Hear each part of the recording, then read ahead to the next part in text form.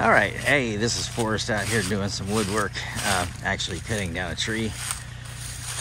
This is the back fence along the back of my 20 acres. So here's what we have. There's kind of a pathway you can see from a previous owner, and it's like along the back fence. That's good. You got to have somewhere to check out what your property's doing. But anyway, this tree right here is kind of what I wanted to look at. I was going to cut it down. I was going to drop it so that my neighbors quit coming through here with a four-wheeler. And it's kind of in a spot right now where it will stop them, but I want to get it off this trunk.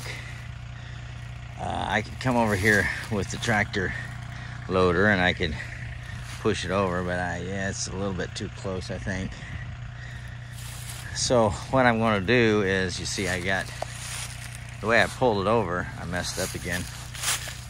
I'd cut my wedge, but then my back cut was too low. I should have been up another inch or two higher, and it would fall real good.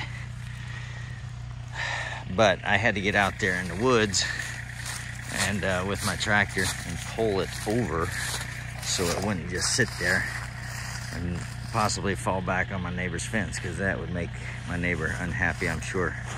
That neighbor right there, not that neighbor right there. Anyway, so I drove back through the trees and I had the chain and I hooked it up and I pulled it over.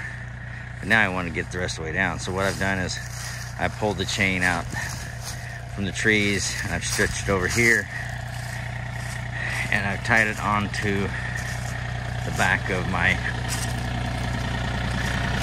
3-point hitch. Okay, so what I'm going to do here is I'm going to turn around, put this puppy dog in gear.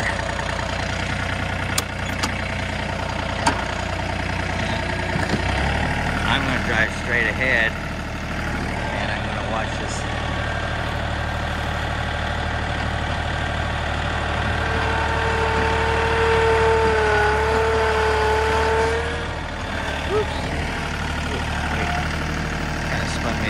Wait a minute, I go back up. That ain't working right.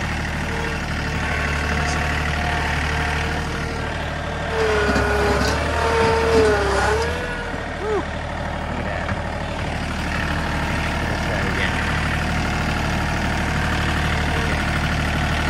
Okay. I hate jerking things so much.